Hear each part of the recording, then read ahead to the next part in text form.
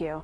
A man was shot and killed at a bar early this morning, and this all happened right near the UNT campus. Lori Brown live in Denton to explain what happened. Lori.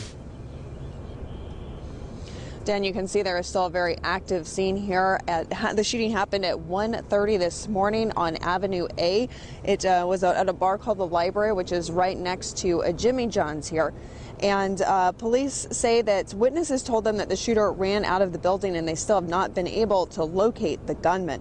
Police either know very little information right now, or they're giving out very little information. A spokesperson can only tell us that there was a group of black men and a group of Hispanic men. They exchanged words over something, and then one of the Hispanic men pulled a gun out and shot and killed the black man. It appears that he was shot one time in the head. Police don't yet know what the argument was about or who the shooter even is. Well, in that type of setting, obviously there were people inside the bar, so we do have some witnesses, so hopefully we're hoping that that will bear fruit and lead us to a suspect.